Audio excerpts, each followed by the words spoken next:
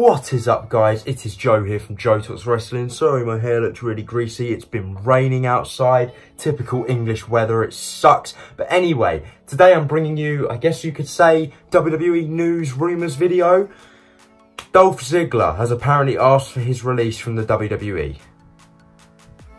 Okay?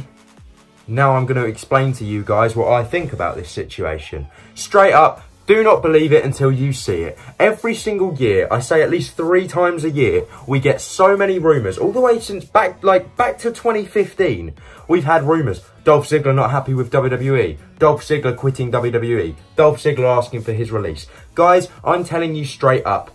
Lots of big YouTube channels are reporting on this. WrestleTalk TV, for example. I'm telling you right now, take it with a pinch of salt. Don't believe it till you see it. Now, the story is apparently Vince denied this, or Dolph agreed to work SummerSlam. Then Vince said he'd grant him his release, but now he's actually turned around and said, no, you have to wait out your contract. So, this could very well be true. If we don't see Dolph Ziggler on TV for the next, I don't know how long his contract is. It could be 3 months, it could be a year, we don't know. But if we don't see Dolph Ziggler on TV again, then I'll start to believe the rumours over the weeks. Say if 6 weeks from now we still don't see Dolph, I'll start thinking, maybe these rumours were right. But right now, guys, I wouldn't believe it if I were you. I just think it's just another rumour that's got around the rumour mill, and people are reporting on it. So, once again, Dolph Ziggler apparently requested his release. What do you guys think about this situation? Please be sure to give this video a like, comment, and subscribe. I've been Joe from Joe Talks Wrestling. You guys have been awesome.